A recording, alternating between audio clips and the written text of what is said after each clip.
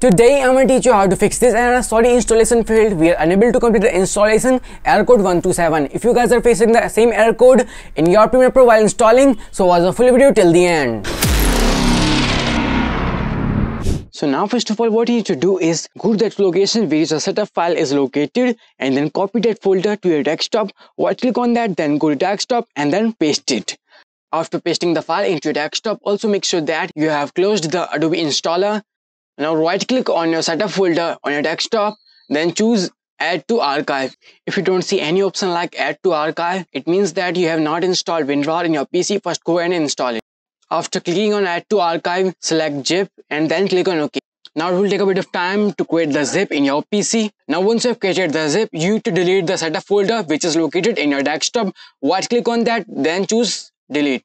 After deleting the setup folder, then right click on the zip file of Adobe Premiere Pro, then choose extract file. Then you have to select desktop. Don't choose any another location, only select desktop.